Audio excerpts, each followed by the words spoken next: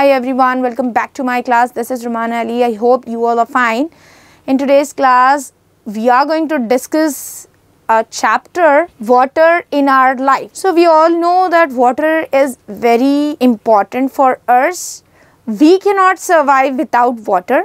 It's a natural resource. We need to save water. We should not waste it, because without water we cannot even survive a single day, because the water is a resource that is used by us in our daily life activities. For example, we need water to wash our clothes, we need water to clean our utensils, and we need water for drinking purpose, for bathing purpose, and for many other daily activities. In such a way, water is an essential component. So this is the earth, and 1/3 parts of the earth is covered with water, and among these 1/3 part of the earth, we are having salty water bodies, we'll be having fresh water bodies also. We cannot consume the water which is salty. We can use only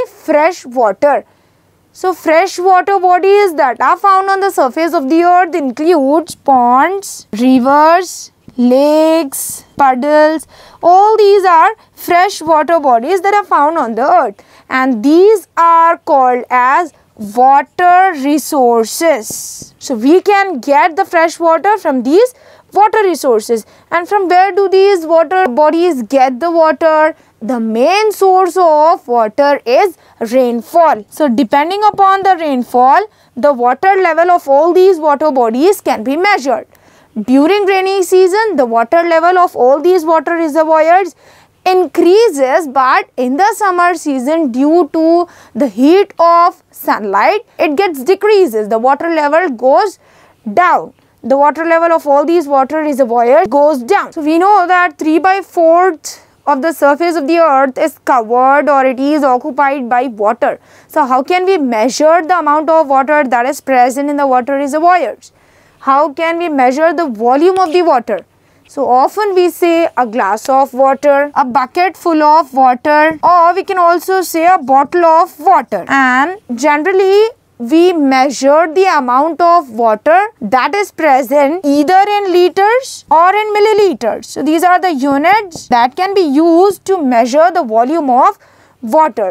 We know that there are some tanks that are present in some villages, and it can also be found in some towns and cities. So these tanks have the capacity to store gallons of water, and the water reservoir also contain water. So how can we measure the volume of water that is found in the water reservoir? So the water that is present in the water reservoirs can be measured in feet, and the water that releases out from the dams and projects at the time of floods. So here the volume of water can be measured by using units called cubic centimeter. So the water which is released from dams and projects, that is measured in cubic centimeter. In this way, volume of water can be measured by using the different units like liters, milliliters, gallons, feet, and even cubic centimeter. If the proper amount of water is not available in a particular area, and the soil of that particular area becomes dry, we cannot do any agricultural practices in that soil. So what that condition can be called? We can call that condition as droughts. So droughts are the conditions where availability of the water becomes scarce and the soil becomes dry. We cannot do any agricultural practices over there, and the land becomes waste. So if we cannot do any agricultural practices over that land, can we able to produce the food products? No, we cannot get any plants. We cannot grow any plants on that land, so we cannot get any food material. In such a way, we cannot get proper amount of the food. We cannot even have proper amount of the water there. So that type of areas are called as drought prone areas.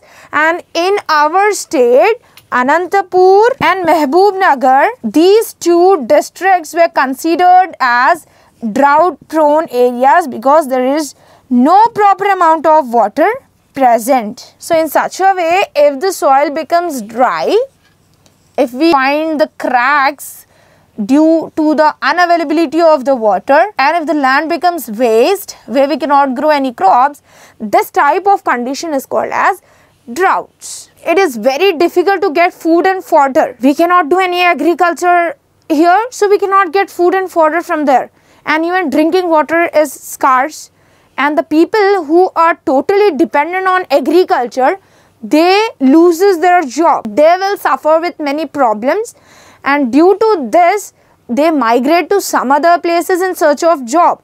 So in this way, drought is a condition that disturbs the whole lifestyle of many people. The farmers, they depend on the agriculture practice only. If the droughts occur, then it's a condition that disturbs their whole lifestyle, and we cannot get proper amount of food. The drinking water becomes scarce, and even the people, they need to migrate to the other places in search of job. In such a way, drought is a condition that brings out many problems in our surrounding. Okay, let us see how these droughts are affecting the human life. Water scarcity is a problem that can be seen in many districts of our state. So due to this water scarcity, the farmers, they are dependent on underground water to raise the crops. They are digging up the wells to trap the underground water. So if they are going to use underground water in an excess amount, then there is a reduction that can be causes in the underground water level. If the underground water level reduces, then it can cause many different problems in the environment.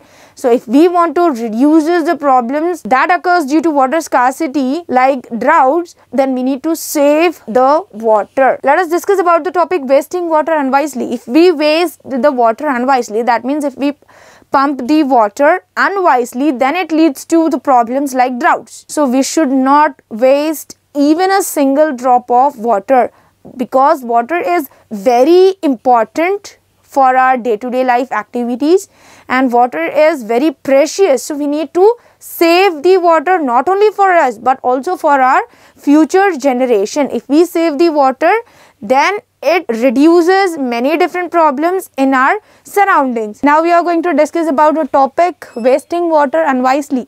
So if we waste water unwisely, that means if we pump the water unwisely, then it leads to water scarcity. Water becomes scarce, and we cannot preserve the water for the future generation if we use water unwisely. So we need to save water. We should not waste even a single drop of water. We should preserve the water not only for us but also for our future generation. So we must save the water. We should not waste the water. If you see that water is running in your home, so you should go and close the tap. In this way, you can save the water. So saving water is a very important practice. That is our duty. Water is very precious. We should save the water. We should preserve it for our future generation. Now let us talk about killer covers. Killer covers are nothing but polythene covers. Nowadays, many food items and the other products, they are packed in polythene bags. These polythene bags are called as killer covers because they cannot be decomposed easily in the soil. We know that these are disposable, but they cannot compose easily into the soil and they obstruct. So they prevent the water flow through canals and also through some drainages during rainy season. If the water cannot flow through canals and drainages easily because of the presence of killer covers, it leads to hazardous problem which is called as floods. It causes floods. You might have seen some pictures during rainy season of the natural hazardous problem called floods.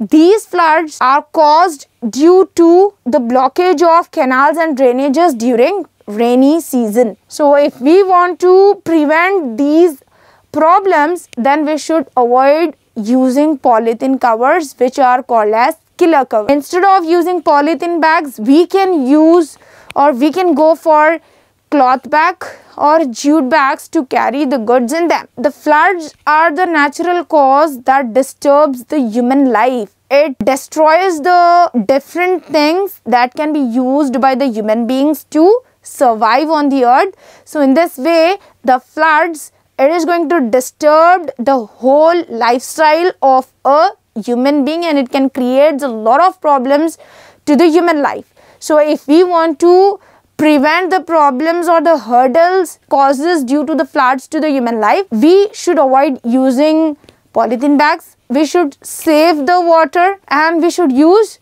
jute bags or the cloth bag to carry goods instead of using polythene bags. In such a way, we can prevent the problems like droughts and floods. So this is about the lesson water in our life. In this lesson, we have seen how the water is important in carrying out our daily activities like in washing clothes, cleaning utensils, or for drinking purpose. So all these are the daily activities which requires water. Without water, we cannot survive on the earth. We have also seen how much amount of water is present on the surface of the earth.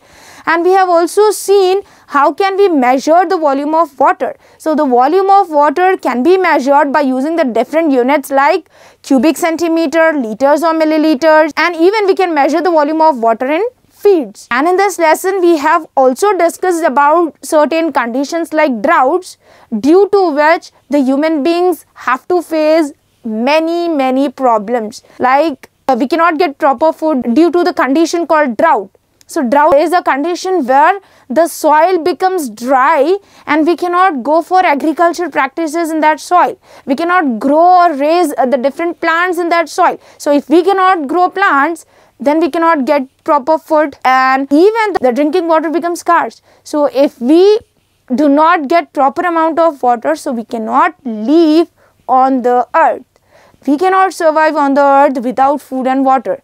Food and water are very essential components to survive on the earth. So we must save the water to prevent the conditions called drought. So here the lesson water in our life ends.